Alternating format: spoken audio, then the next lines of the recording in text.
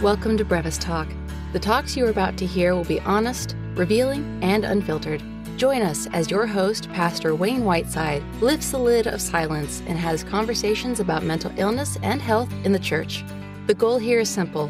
It is to help someone along this journey of life who is struggling. It is to tell the truth to the unsuspecting. And it is to lighten the load of a fellow traveler.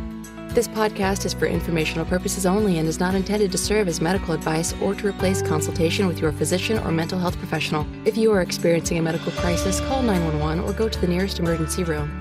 Now, here's your host, Pastor Wayne. I want to welcome you back to another Brevis Talk. Thank you for stopping by. If you hear rumbling in the background, that is the sound of thunder. We are receiving rain currently in our area, and we are very, very grateful for every drop that God grants us. Let's begin with a scripture reading in Matthew chapter 7, verse 13 and 14. The Bible says, "Enter by the narrow gate, for wide is the gate and broad is the way that leads to destruction, and there are many who go in by it.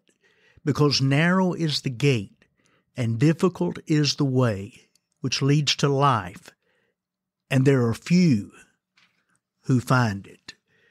And then on to verse 21 to 23, the Bible says, "Not everyone who says to me, 'Lord, Lord,' shall enter the kingdom of heaven, but he who does the will of my Father in heaven. Many will say to me in that day, 'Lord, Lord, have we not prophesied in your name, cast out demons in your name, and done many wonders in your name?' And then I will declare to them, 'I never knew you. Depart from me, you who practice lawlessness.'" Very, very clear. Well, so many places to go and so many directions here. Let me simply begin by saying that there have been some great things happen of recent in prison ministry, and there have been some not so great things happen recently in prison ministry. I'm of the opinion currently, and I don't know how this turns out, that there is a young man who formerly I had seen much growth in the Lord, who is now, for whatever reason, pushing away all those who have sought to help him and have helped him. And I don't understand what's going on there. The devil in his deception is very able to lead someone astray. And so I ask you simply to pray for this man. And I'm going to call him Chi-Town.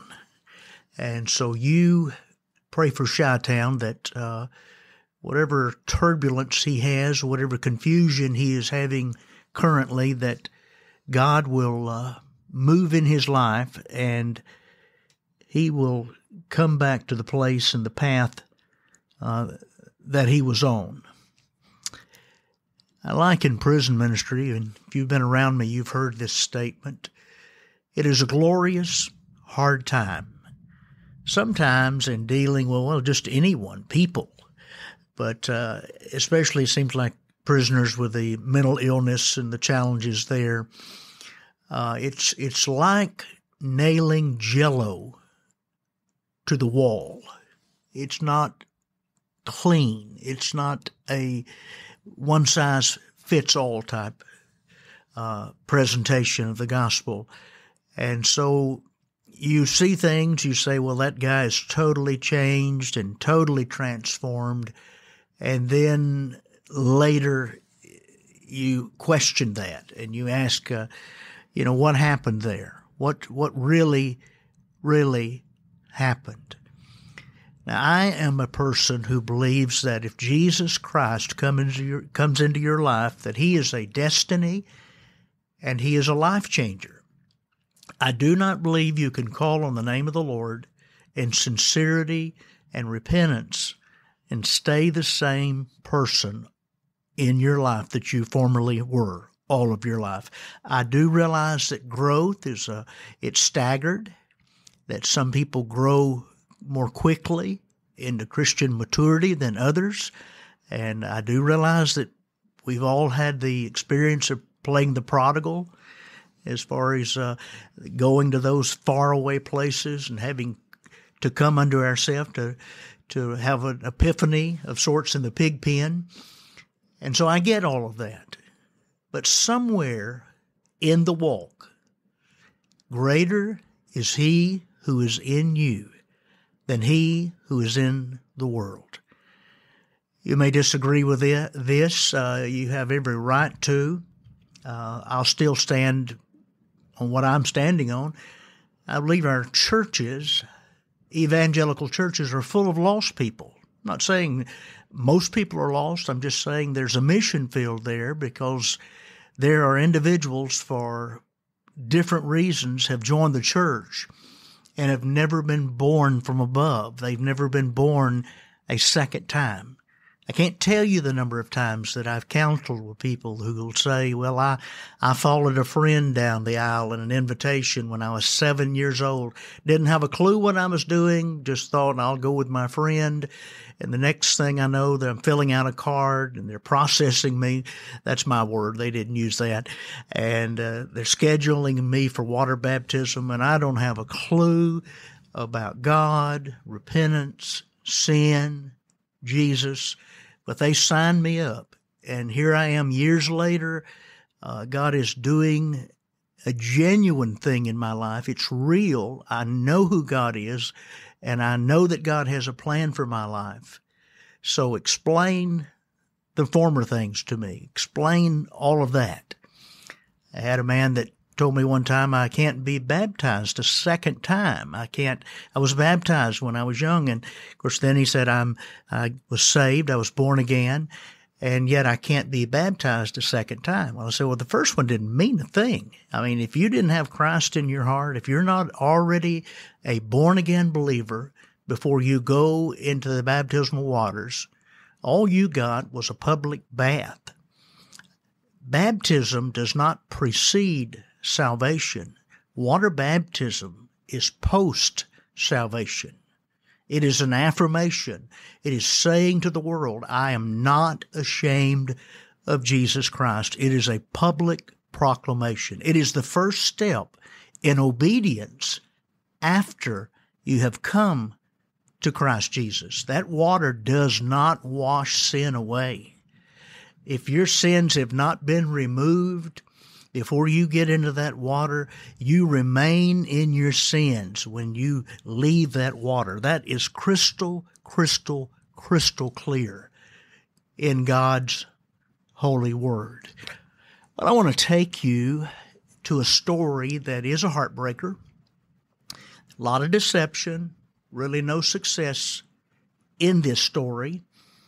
And yet I remember the beginning of the story so well. I had encountered and visited a man on death row in Texas and had a few visits, nothing really more than a cordial hello. And so I received a call. I was eating the evening meal. We call it supper in the South. I guess you may call it dinner. We call it supper. And I received a phone call from a fellow volunteer. And this individual relayed the message to me that this guy's going to be executed within 14 days, and he has requested that I be his spiritual advisor, that I be there in the last days, that I be there with him the day of his execution up until, an hour or so before his execution, and then that I would be a witness to his execution. I was very much caught off guard and surprised because, again, I'd only had a couple of very quick conversations with this man, nothing of any depth or detail. And so he had requested me put my name down in his official paperwork. And so I was really surprised, to say the very, very least. But I made my way over to the prison before the last day there, a week or so before, and had a conversation with him. He didn't really care to hear anything I had to say about the gospel, Jesus Christ. He simply didn't want to die alone Number one, he did not want to die alone. And number two, he wanted to, I guess, make it easier on his relatives to appear to be religious, that he did have a minister, so they would not think that he was, an atheist or someone who's totally AWOL from the faith and has not come back. He had a family, very dedicated, committed, many of those that I met, to Jesus Christ. And yet when I began to talk to him about the Lord, and talk to him about eternity, heaven, hell, our sins, and how they cling to us, and nothing but the blood of Jesus Christ will wash our sins away, he just sort of had a mocking smile. He said, yeah, I know all that. I've done all that. I lived under that. I was raised under that. I know all that. And I said, well, you're here. Where are you with God? You're going to go out. You're going to face God. You have an appointment. It's appointed unto a person once to die, and then after that, the judgment. You're going to face God, and you know when you're going to face God. And he said, listen, I just want you to be here. I don't want to die alone, and I don't want my family to think that I don't believe.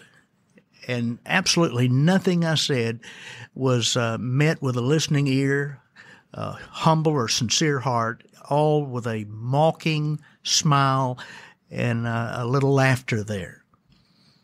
And so I began to pray for him. The days as they came closer, I got to meet some of his family, wonderful people, elderly. I believe it was an uncle who was a minister, a preacher, very faithful man of God. I talked with him quite a bit the last few days. Very, very capable of handling the Word of God and presenting the Word of God. Just a man you would be impressed with. Let me give you some of the background of this individual. Just a long, long history of crime and violence and really, really hurting people. The crime that put him on death row, he kidnapped a 19-year-old woman. She was abducted at gunpoint after getting out of her car at her family's residence. He forced her into the trunk of her car, closed it, and drove the vehicle out. He threatened to kill the woman unless he could get some money. She told him her credit card cash limits were full, and she could not remember her PIN number. And she suggested that he take items from her home and pawn them and get money. He returned the woman to her home and pointed his gun in her face. He said, "Do you see this? Anything goes wrong in here and I'll kill you and anyone else." As they walked into the home, he's looking for items. He ultimately takes a couple of television sets, a recorder, a Nintendo game, things like that. But this lady's brother and a friend of his returned home. And as the men saw this intruder, they ran, and this criminal, I'm going to call him Francis if I haven't already said that, shot this brother in the back, and he did die from his injury. That is the crime that put him on Texas death row. He was arrested later. They obtained a video confession. He led officers to the murder weapon, and the examination of the weapon confirmed the bullet recovered from the deceased was fired from Francis's gun. And during his punishment phase of his trial, a lengthy and violent criminal history was brought forth. Assaults, homicides, kidnappings, robberies, and rape. He started his crime spree early in life. He tried to steal a shuttle bus. The cops apprehended him after a 10-minute chase, and he was sentenced to 6 months in the county jail for theft. Lady, I'm thinking, 6 months later, noticed that her car was missing from her driveway. Later that night, the police spotted the car, arrested the driver, and he was sentenced to 3 years in state prison for unauthorized use of a motor vehicle. And it looks like he did serve those 3 years. A police officer stopped him for jaywalking, found that he had a pistol and ammunition. He was sentenced to 70 days county jail for carrying a weapon. And then we have about a year later, he drove away from a gas pump at a convenience store without paying for gas. He became stuck in traffic. The store owner caught up with him, and then he stepped out of the car, punched the owner in the face. The owner identified him in a photo spread in open court as the person who had robbed him. He shot an individual during a robbery attempt in a parking lot of an apartment complex. We have a month later from that crime. He was driving a vehicle that bumped into the rear of a car driven by a woman. When the woman asked for his insurance papers, he threw the woman to the ground and pointed a gun at her head. He took a ring from this lady, hit her several times, fled after the woman started screaming, and another woman came outside of her apartment and said she was calling the police. It looks like about 3 weeks after that, he pointed a gun at a woman as she got out of her car at an apartment complex, took her purse. Then he made her get into the trunk of her car, drove off the vehicle, later pulled over and raped the woman, and then ran off. It looks like 6 days later, he shot and killed a young male in an apartment complex parking lot in the early morning hours. And he robbed another man at the same apartment complex. Looks like about 37 days later, a man got out of his car in an apartment complex parking lot. He confronted him, this is Francis, demanding his money and keys, and then locked the man in the trunk of his car. And 8 days later, an apartment security guard was making his rounds at midnight, and he was stopped by Francis at gunpoint at Francis' direction. The security guard turned around and ran, and Francis fired 3 shots, hitting him in the back. The victim survived.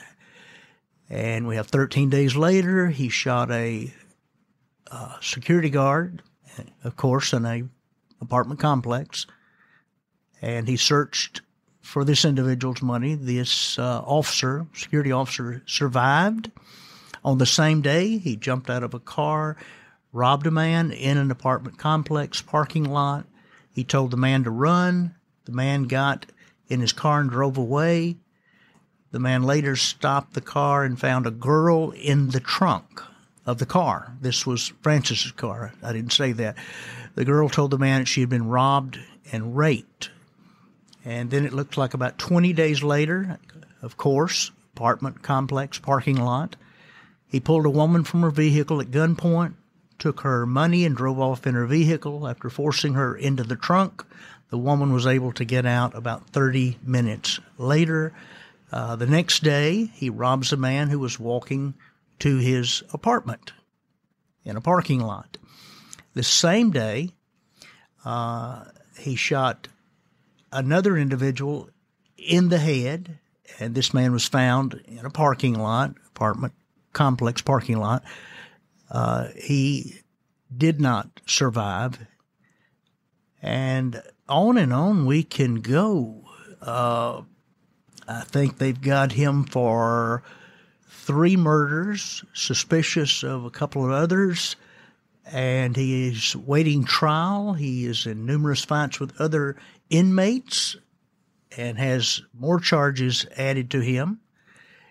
When he was in prison, he ran up many disciplinaries and was just a total reprobate, just totally out of control, totally rude, crude, disrespectful to other inmates and officers. I know all that. I didn't know it going in, and I don't really like to know someone's crimes as I am ministering to them. I don't want that to have any influence on me, so I'm better off not knowing this stuff. I've read this stuff later, afterward. So, again, Francis wants me to be there, and I hammered him. I witnessed to him. I talked a lot about hell, talked a lot about the punishment of hell and how it was eternal, and that I couldn't imagine anyone that was giving the information that I was giving him would still choose hell. And you might say, well, he didn't choose hell. Well, folks, if you don't choose Jesus, you choose hell. The choices are here. It's yes to Jesus Christ, no to Jesus Christ, or not now. Now, a not now is a no. It's a delayed no, but it is a no. The question we can ask anyone in this world, rich, poor, whatever gender or background, what are you going to do with Jesus? What will you do with Jesus Christ? You've got to do something with him. I mean, there's no avoiding Jesus Christ. You put him out of your mind, he still exists. He's still real. He's still the Savior of the world. You can deny him. Again, you can put him out of your mind. You can restrict everyone around and say, I don't want to hear any of that gospel stuff, and I don't want to hear that name uttered in my presence, that name Jesus. And you can have success there. No one will talk to you about Jesus, and you won't hear his name. You won't hear the salvation message. But you will have done something with Jesus. And so what are you going to do with Jesus? And I pressed Francis about that, and he would laugh and say, hey, as far as this can be taken care of, I took care of that as a kid. He did reveal to me that he sang in youth choir at his church. He was in a youth group, and that he knew all the language of the church. He knew how to give his relatives what they wanted to hear. And his precious uncle questioned him, I'm assuming not through phone calls, but through letters, and he would feed his uncle, his precious uncle, he would feed him a line, if you will, a line of bull, a line of fluff. And because relatives want to believe that their relatives are right with God if they, in fact, are Christians. And so you'll believe that. And someone's thinking right now that I'm judging Francis. No, I'm judging fruit. A good tree brings forth good fruit. A bad tree, bad fruit. And if it is consistently bad fruit, it's not a good tree. This is not rocket science. You go to a peach orchard, you see a peach tree, it does not produce apples. It produces after its kind. Lost people produce dark deeds. Christian people, although they fall, they stumble, we deal with the temptation of sin every day. Paul said there's this war waging in me in Romans 7. The good I want to do, I don't do. And the bad I don't want to do, I do. And yet there is still fruitfulness. The struggle is real. The battle is real. It's sort of like this, and I have sinned much since being saved. But God has changed my want to. He's changed my appetites. And when I sin, the Holy Spirit convicts me of that sin, and in repentance I go to God, I ask for forgiveness, I ask for wisdom and strength to overcome that sin in my life. Now, a lost person has not had their want to changed, their desire changed. A real Christian doesn't want to sin. They don't want to live in sin. They do not want the fruit of their life and the testimony of their life to be one of lawlessness, recklessness, carnal deeds, dominated, led by the flesh. All of those ways of saying that. Christian people, real, born from above people, are a people in transition. You see, talking about sanctification, that's separation from this world and unto God. We are sanctified when we're saved. We've been sanctified. We are currently at this moment being sanctified. God's doing a work in us. And tomorrow and in the future, we're going to be sanctified. It's a process. Now, as far as sanctification and in the eyes of the holy court of God, when God looks at you, if you're a Christian, He sees the blood of Jesus Christ. The blood covers your sin. It's taken your sin away. Without the shedding of blood, there's no remission of sin. Your sin's not going to bite you. It's under the blood. We've got to question some things here, folks. There's a toothless gospel being preached. It has no tear of the flesh. It has no ripping of the flesh. It has no power. If anything, because it's a toothless gospel, it gums. The only hope it's got is to gum the flesh to death. There is no, you call it, say, a diet. It's all about, in some places, eating dessert, getting what you want, what makes you feel good, and there's no fiber in that diet. Fiber's not exciting to talk about. Your doctor will say you need more fiber. That's very boring. Doctor, give me a pill. That's really boring to talk about fiber. Well, the gospel message, it does encourage. Paul said to Timothy, you preach a message of encouragement. You preach a message of exhortation, but you also preach a message of reproof and correction. And if you don't do that, you're not preaching the whole counsel of God. You're preaching, you're hitting some notes that you want to hit. Like in some preaching today is a pawn shop piano. You ever been around a cheap piano?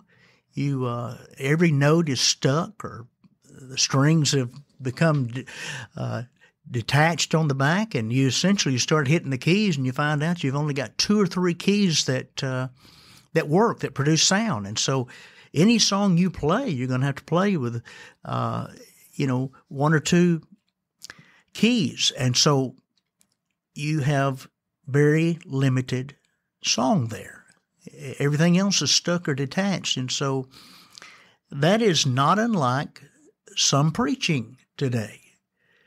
I would say, and if you think I'm harsh, please, you don't have to listen to me. Just move on. Just move on. And I guess I'm on a soapbox in some sort of way.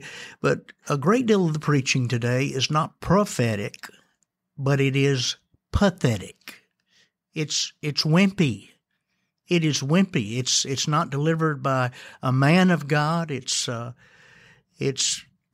delivered by an actor or an orator who is the end goal is to please people, to make them simply feel good about themselves. Well, friend, you can feel good about yourself. If your sins have been forgiven and you know your name is written in the Lamb's Book of Life, you're headed to heaven, you have within your heart joy unspeakable and full of glory because of the presence of the Holy Spirit.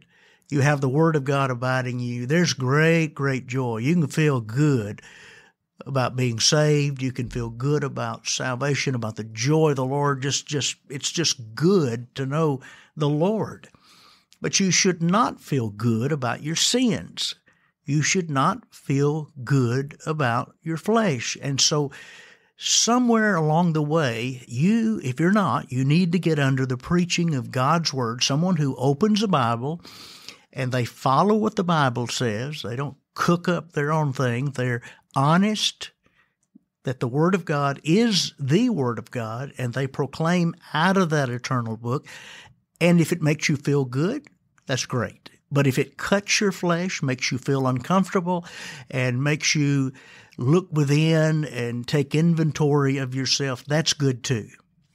But if you just go to a place that every week you're at a pep rally or a motivational speech, that is not the church of the living God. It may have a steeple on that building.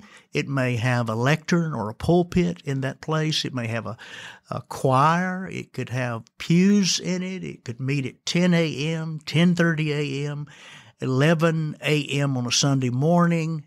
That doesn't make a church. A church, first of all, Jesus Christ is the head of the church, and we are loyal to God's Word. We are faithful to God's Word. And if you do not go to a place like that, I tell you to run. Run. If you went to a grocery store and their shelves were empty, you didn't get what you wanted, you would leave the place. And I had a friend lived down in Ruston, Louisiana, and he was telling me he was a third-generation person at a particular church. Won't call the name of it. And he did. He shared with me, I don't get fed. There's the Bible's just not. It's not like you open the Bible and proclaim from it. It's just a kind of a little talk that the minister gives. And we talked about that. And I asked him, I said, well, why are you still there if you're not being fed the Word of God? Well, my family's always been there, all that. And I understand the ties and the connections. And so I gave that illustration about you go to the supermarket and they have no food on the shelf. You leave, you come back, and they don't have it. I said, how many times are you going to go back? He said, well, I don't know. I said, there's no food. You got to have food for your family. You're going to have to go somewhere else, right? And if they're not going to stock it and they're not going to have it on the shelf, eventually you're going to quit going to that place.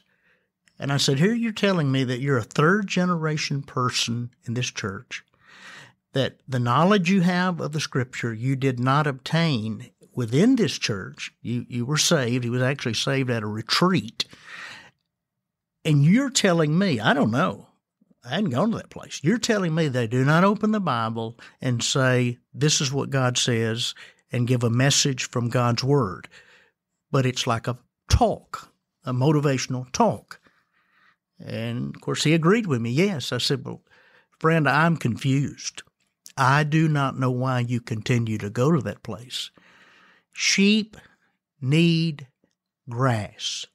Find a place where they grow grass, where they grow spiritual grass. Sheep must eat to live and thrive. And so he's still there all these years later. He does a lot of personal Bible studies and things like that. He's growing in the Lord. That church has attributed nothing to his growth. And I hesitate to call it a church because according to the New Testament and the qualifications of a church, it's just a building. And I know somebody's going to respond to me and email me this week. You are really, really critical in this broadcast. And so if you feel like you've got to do that, you go ahead and tell me how critical I am, and I'll weigh what you say. I'll pray about it. I'll be honest with myself about it. I'll be open. But tell me not your opinion. Tell me and use Scripture. I would love if you need to use Scripture. Show me where I'm wrong about this. And you may not like my manner, the way I address this. That's okay. That's good. Just love me and pray for me. Or if it just gets into your craw too much, just move on down the road. Well, anyway, going back to Francis, he was executed. We talked about his final statement. I always go over a final statement with the inmate. I ask, first of all, are you going to say something? It's their choice. Are you going to not say something? And he said, yes, I'm going to say something. And he said, I'm going to tell the family I hurt, that I'm sorry, and some other things. Well, when he was on the gurney and was given a few minutes there for a final statement, he sort of said he was sorry, and then he sort of took it back, And then he went off on this wild chase where he said he was innocent, and he just sort of listed things he was innocent of, essentially saying, you've got the wrong man, and what I gathered from it is an innocent man is dying tonight. Well, folks, they had evidence, DNA, witness IDs, camera, fingerprints, just on and on. There's no way this guy was innocent. Is he guilty of all the crimes that put him there? I have no way of knowing, but he was a guilty man. And you would think that facing God, knowing your last breath is going to be taken, that you would be honest. You would be honest. And I tell the men, don't let the last thing you say on earth be from lying lips, and in the next moment you face a holy God with lying lips. I go back to this statement again, though, that sometimes prison ministry and dealing with inmates is like nailing Jello to the wall. It is not a clean process. I have been disappointed. I've had my heart broken by some of the weird, bizarre things that have been made in final statements. I feel some of that personal as I try to work with someone, that they would say that which was truth and speak to the family, man up, if you will, about it. And yet many times that's not the case. On the flip side of that, I've seen much remorse in various lives. Pray for Chi-Town. I bring that back because he is, like I said, he's out there. I'm not sure what's going on. He does need your prayers. And I appreciate your stopping by. I appreciate your love for God. And let's let our best days be our last days. Let's rejoice in the Lord. And whether God calls us home today or tomorrow, let's be joyful in the King. Jesus is Lord. I love you. God bless you. We'll talk again.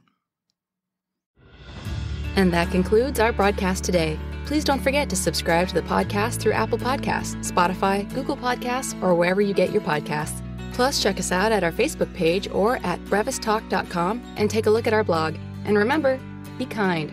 Always be kind.